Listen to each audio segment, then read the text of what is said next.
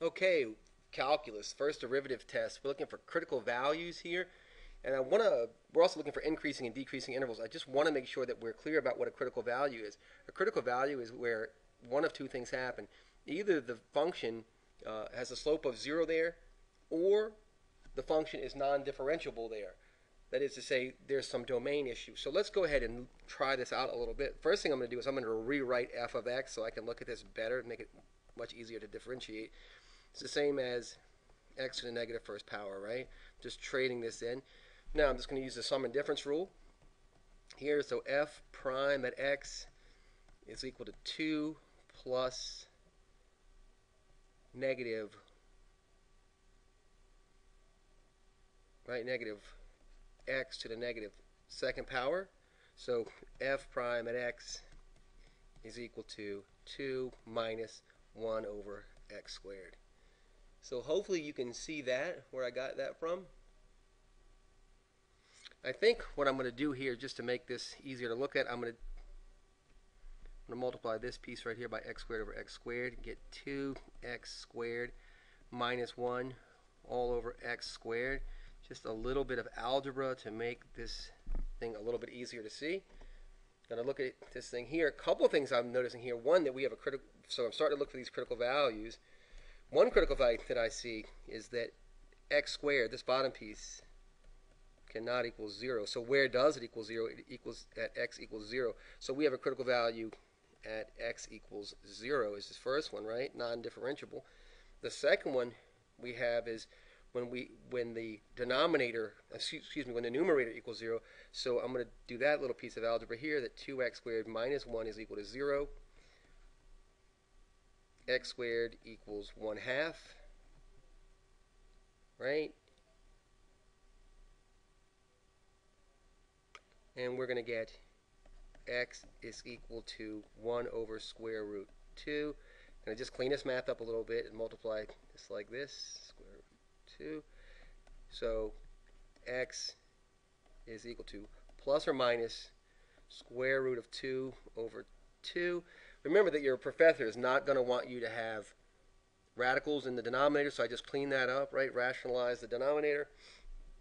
And so our other critical value is going to be x is equal to plus or minus square root of 2 over 2. All right? So now I'm going to set up our table, and our table should look like this. We should set up test intervals. Some people get kind of confused about this idea of test intervals. Let me show you how I set it up. So test intervals, sine of f prime at whatever value we put in there that fits in our interval, and then lastly our conclusion, right? So here it might be difficult for you to see how many intervals we have. So this is what I'm going to do. Just going to run to the next page really quick. I'm going to set up the Cartesian plane, and I'm going to draw in lines where we have these critical values. And we have a critical value at x equals negative square root 2, and at x is equal to 0. There's another one right here. And then we have another one at x equals positive square root 2. So just to give you an idea what we have here. So this is negative square root 2 over 2. This is x equals 0. Right, we found this is when we have the discontinuity here, right? And then this one is x is equal to square root 2 over 2. So just to see the intervals now so you can see them more clearly, we have one interval that runs from here to here. I'm sorry, from here all the way out. We have another one that's between these two intervals. That's here to here. We have another one that's, I'm just showing them, all I'm looking at is these horizontal places, from here to here. And lastly, we have one that begins here and moves this way. Right? And I could have put these lines anywhere. I'm just showing the interval on the x-axis here. So now I'm just going to go in and define those intervals, go back to our chart. And the first interval was,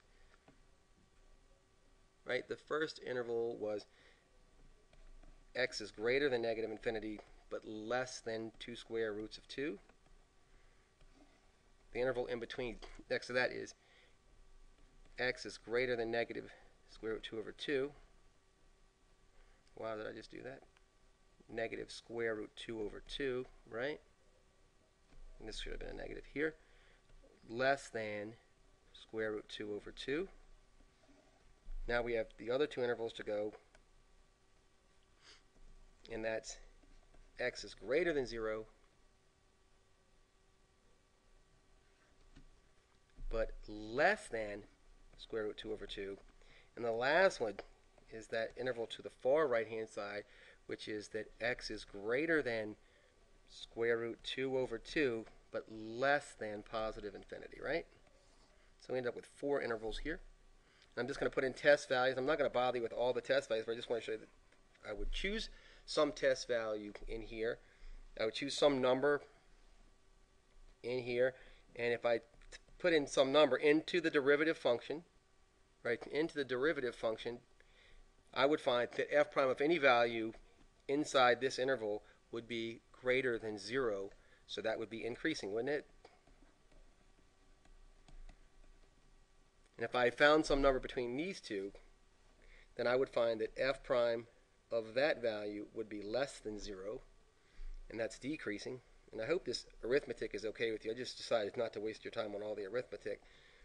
And then if I chose some number in here, then I would surely find that f prime of that value would be less than 0 also, so decreasing again.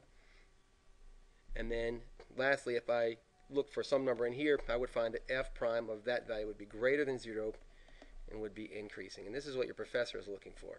All right? Look, I hope this was really helpful. Good work. This is very, very meticulous and monotonous work, but it can be done. So good work.